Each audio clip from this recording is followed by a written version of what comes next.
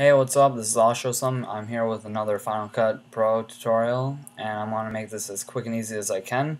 So today I'll be showing you how to add black bars to the top and bottom of your video clip.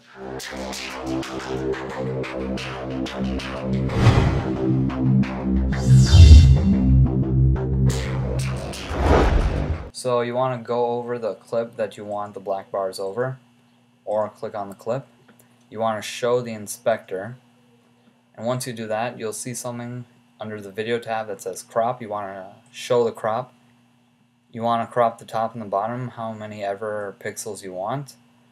And so you can do that, or you can tell it a number. I like 100, but just preference, I guess.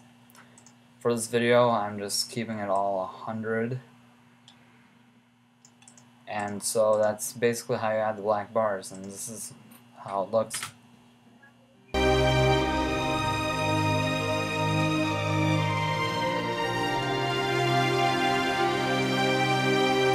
Yeah, so that's basically all you have to do. So hover over the clip, show inspector, go into crop, crop the top and the bottom, make sure they're equal, otherwise it'll look off balance and unprofessional. And so that's basically how you do it. Thanks for watching. Rate, comment, and subscribe.